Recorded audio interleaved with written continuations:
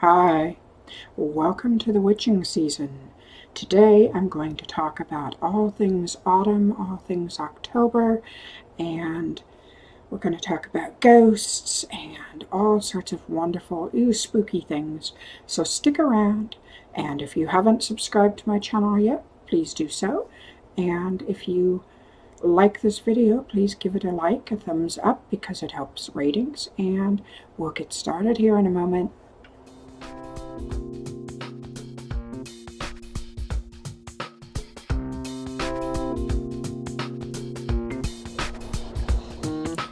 So my usual spiel, if you don't know who I am Yasmine Galenorn. I'm a New York Times, USA Today, and Publishers Weekly best-selling author of spooky books, urban fantasy, paranormal romance, all things in the supernatural.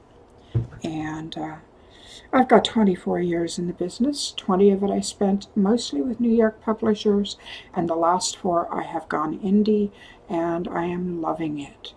So I come to you from both sides of the fence, and I usually talk about writing, and I talk about planning, and organizers, and tarot, and magic, and all sorts of things on my YouTube channel. So stick around if you'd like, and make yourself welcome. So for those of you watching this on YouTube, it's not quite October, but this is going on my blog for October 1st. Every year, I do a post on my blog called Welcome to the Witching Season. And it's the herald in October, and the spookiest, most fun month of the year for a lot of us. I love the autumn. I love rain. I love the mists that rise along the ground. I love the scent of the cedars and fir when the rain drips off of their needles. It's this cool, crisp, almost pungent smell, and it makes the forest feel alive. Now here in the Seattle area, we don't get quite as much rain as most people think we do, but we get a steady drizzle for 9 months of the year pretty much. And it started early this year. Our rains usually come in around the end of September, but they started early in September this year, so we are into autumn here. In fact, I'm recording this on the equinox, so we're technically into autumn as well.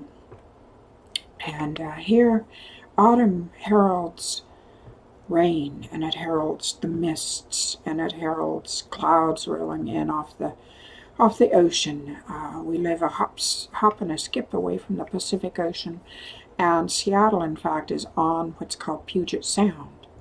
Now, Puget Sound is a long inlet of water that comes down in from the Pacific, and it touches a number of communities on both the peninsula, which is over west of Puget Sound, and over there you find the Olympic National Forest, and that is the oldest growth. I think we are the only temperate rainforest in the lower continental United States, and the trees grow hundreds of feet high, and it rains over there. It rains, I think, 400 inches a year.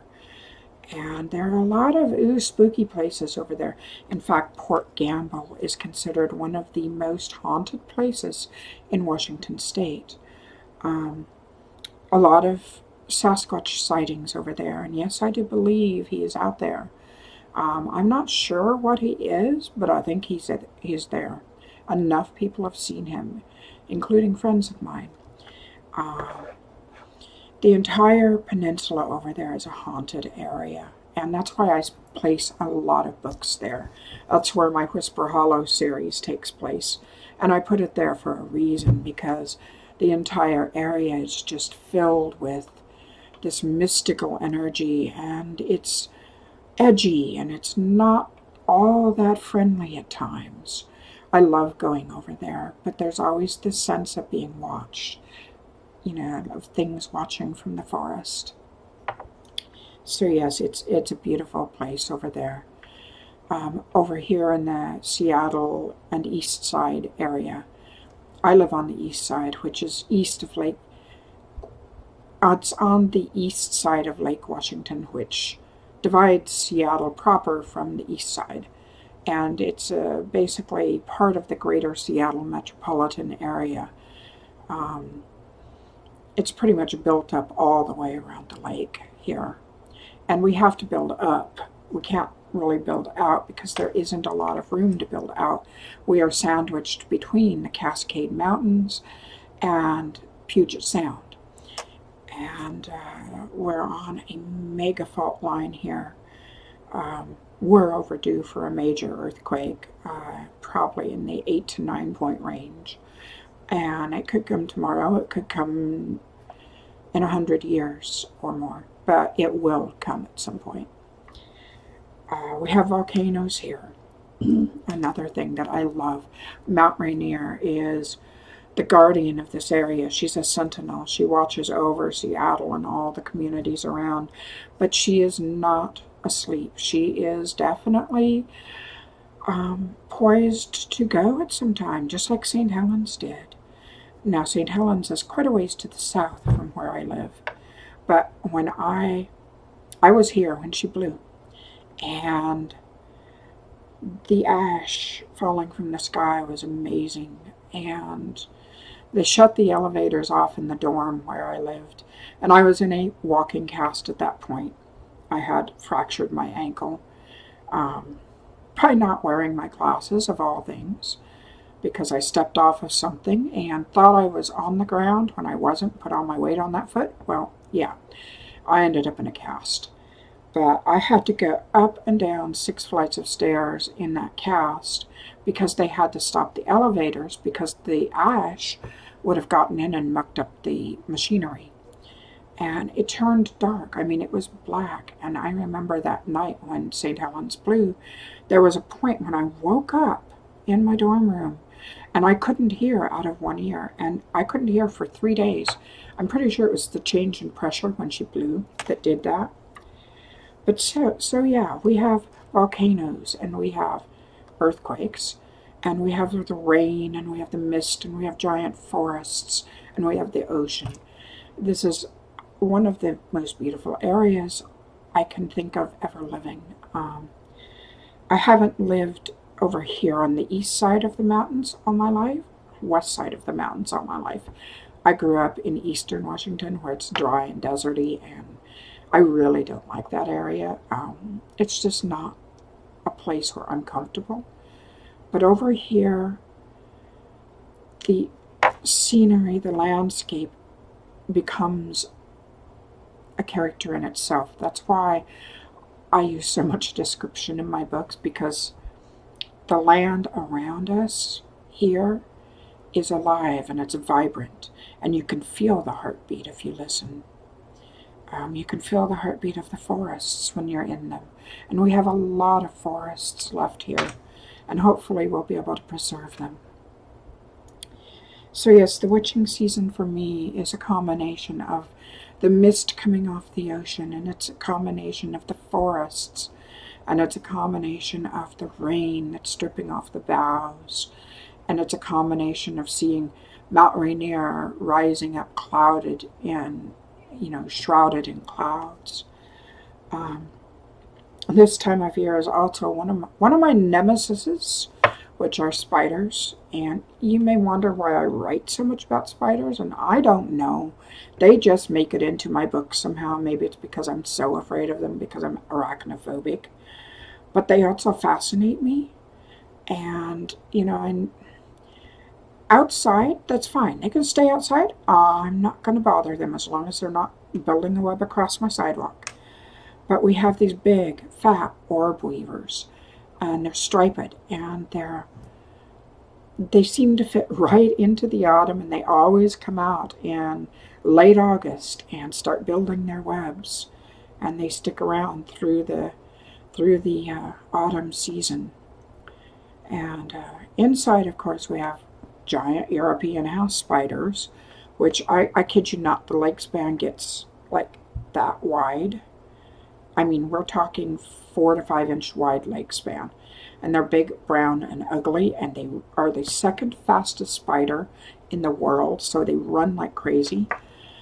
And they're, if you live here, you're going to find them in your house for the most part. But there's one upside to them, even though they scare the hell out of me. If they're in your house, it means that you probably don't have the hobo spider, which is, it does have a venomous bite, because the European house spiders eat the hobo spiders. So I just keep trying to tell myself that while I'm having someone else take care of them, because I have a hard time getting close to them. I can get close to the orb weavers outside. They stay in their webs. They don't jump at me. Once in a while, one will come dangling down from like the corner of the house or something. But they, for the most part, you know, stay put in their webs. And I'm fascinated by watching them. Yeah, I am terrified of them, but I recognize the energy behind them. So we have spiders, and when I was in college, I was just, when I first came over here, I was in my junior year of college, and I was barely 18. And I would walk between what were called the mods, which was where I lived, which were modular housing, basically, across the campus, which was Evergreen's 1,000-acre campus, and it's beautiful. But I'd walk across the campus at night up to the rec building, the recreation building, or up to the library. And it would be pouring rain, and the mist would be rolling across the campus. And there would be puddles under some of the streetlights that lit the way. And I remember looking at the rain just falling on the puddles. And I was so unused to rain, because we just didn't have a lot of it over in Eastern Washington. And I loved it, that I would sit there and I'd watch it. And I could imagine that there were creatures that lived in those puddles. That creatures that came out and that were shaped like water. Well, of course, I was thinking of water elementals, you know. I didn't know it then, but I was thinking of that. And I could almost imagine I'd see them. And, you know, I was really into Lord of the Rings at that time. I still am, but that was when I first discovered Lord of the Rings, was that first season here over in Western Washington. And so I would walk through the mist and I would think, maybe there are trolls, you know, up around the bend. Maybe there's a troll behind that boulder over there, or behind that tree. And it was just a magical time, and it cemented my love for this area. I came over here, and the first week I wasn't sure I liked it. And after that first week, I knew I could never leave the coast. I could never go back. The energy here is just so different. And when you get out on the water, out near the ocean, it's different. The sound isn't quite the same as the ocean, but it has a similar feel, because it comes in from the Pacific. And yeah, it's an incredible area. So I urge you to come visit someday to this area and take a look around, because there are so many things to do here. You can go whale watching. You can take ferry rides. You can go to Pike Place Market and watch the guys throw the fish. Yeah, I'm being a bit of a commercial here, but, you know, hello, Kaylee. I see you. But it truly is an area that I'm absolutely in love with, and that's one reason why I set all my series here. You know, it's like, for me, there's so many things about this area that I love that it makes sense for me to write about it. Come here, Pumpkin. Come here. Kaylee says hi to all you guys. Yes, she does. She's a good girl. She brings me toys. She goes hunting and brings me toys when I need a toy. And she is the best toy picker outer ever. So, I'm going to talk about ghost stories later on this month on my blog, not necessarily here on YouTube. But I wanted to tell you one small ghost story today. A few years back, Sam and I went on an anniversary trip over to Port Townsend. Now that's out on the peninsula, the Olympic Peninsula, and as I said, it's a very haunted area over there.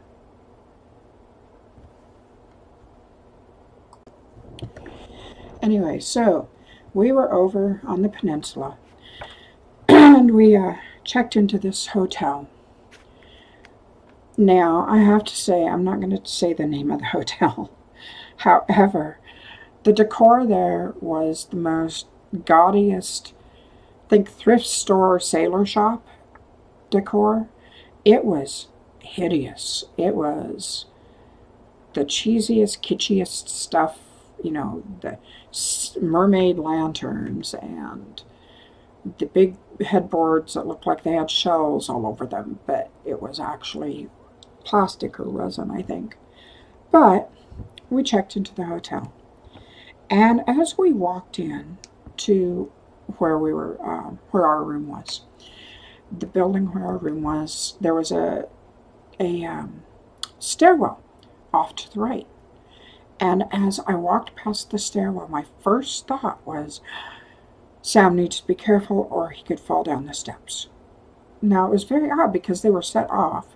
They weren't near the hall. I mean, you would have to go out of your way to go over to the edge of the stairs. But for some reason, I kept thinking he could fall down the steps. He could fall down the steps. So we stayed there. You know, we went out and spent a lot of time on the beach the next couple of days. Just wandered around town. Really got a feel for what it's like over there. I was doing research for a book at that point. And then I kept feeling every time we came in near those stairs, I'd get this mild anxiety. And I'm not sure what it was. Or I wasn't sure what it was at that point. It was just a slightly anxious feeling. Hold on a second. Anyway, so the last morning that we were there, we were packing up, and I was taking the suitcases out to the car. And I was walking past the stairwell, and I happened to glance to the side, and there I saw this woman. She was translucent. She was tall as me, if not a bit taller. And she was standing near the bottom of the stairs, and she was crying. And I looked at her, and she looked at me for a moment, and then it was like she suddenly realized that I could see her, and she vanished. She just disappeared. And I was like, oh, there's a woman here. There's a ghost here. That was where my anxiety was coming from. I was feeling her anxiety, I think, because she seemed very anxious and very unhappy. And so it was odd. I mean, I'll never know who it was, I don't think. But she was dressed in Victorian clothing, and there were a lot of people who lived there in the Victorian era. I mean, the Olympic Peninsula is rife with Victorian houses. And for a while, they thought Port Townsend was going to be a port city, but Seattle kind of took over, and Port Townsend got left in the dust, and it almost became a ghost town for a while. And then in the 70s, a group of artists and writers and stuff went over there and started moving in, and they created, it's basically kind of a restored town, but it's newly restored, so to speak. It wasn't kept up, it was brought back to life. So yeah, there are a lot of places over there that are very odd. There is an abandoned military battery, and it's called the Kinsey Battery, and it was used at Fort Worden when that was a lookout during the war. Well, I decided to go poke around in there, because the public can go down and walk in there and look around, and it is a creepy ass looking place. And in fact, I'll post a picture of it right here.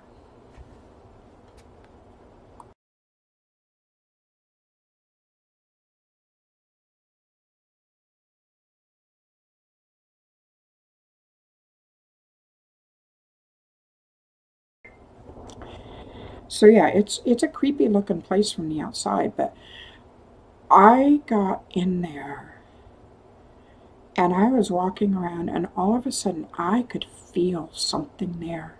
I mean, there were a few other people there, not too many, but there were a few other people, and I suddenly felt this entity there, and I was like, crap, there's something here, and it's not friendly.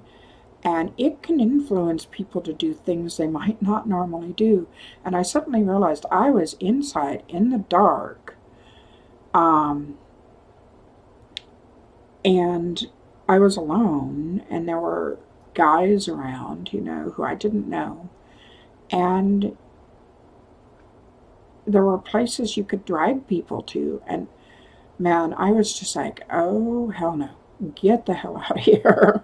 So I turned around and I hightailed it out of there. But you will find that I used that setting in Flight from Death, actually. The book Flight from Death. But it will probably make an appearance somewhere else too, because there are just, the energy there was really freaking strange. And I don't know whether it was from being abandoned so many years, because when you abandon a building, it takes on a life of its own. Or I don't know if it was because of anything that happened during the war. You know, it's like, I'm not sure. But whatever the case, it was a really interesting place to see. And I wouldn't mind going again, but I think this time I would take somebody with me. So yeah, there's a couple interesting tales from over on the peninsula. And speaking of peninsula, I am so looking forward to getting back to writing Whisper Hollow. I am so excited about taking up that series again and making it the way I truly want it to be. Now, the first two books, as I said, I'm tightening up because I don't feel they were tight enough, and I feel that they were a little bit,